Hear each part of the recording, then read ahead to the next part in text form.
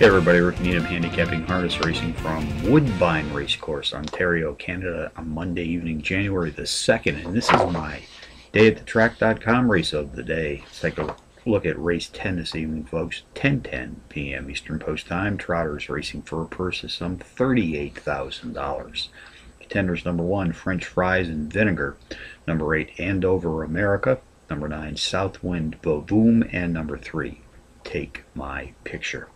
Number 1, French Fries and Vinegar, a 4-to-1 shot, as the speed and pace profile leader in this trotting field tonight, has hit the board in power run fashion in 3 straight, including back-to-back power run wins in its last 2 starts. This entry, by the way, has won more than $167,000 in his last 6 outings, which is obviously the best earnings total in this field tonight.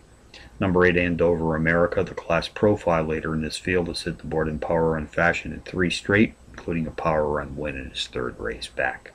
Race 10 summary: number 1, French Fries and Vinegar, tops my contenders list, which also includes number 8, Andover America; number 9, Southwind Boom; and number 3, Take My Picture, 1, 8, 9, 3 in the 10th from Woodbine. A couple of Woodbine long shots for you to ponder.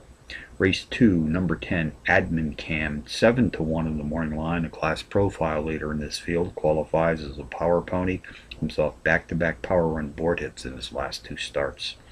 Race 5, the 4-to-1 shot, number 7, Be Full of Steam, Trackmaster Plus power pony qualifier. It's also the overall speed leader in this pacing field tonight. Has hit the board in power run fashion in 3 straight starts, including back-to-back power run wins in her 2nd and 3rd races back. So from Woodbine on a Monday night, Rick Needham for dayatthetrack.com, reminding you as always to please bet with your head, not over it.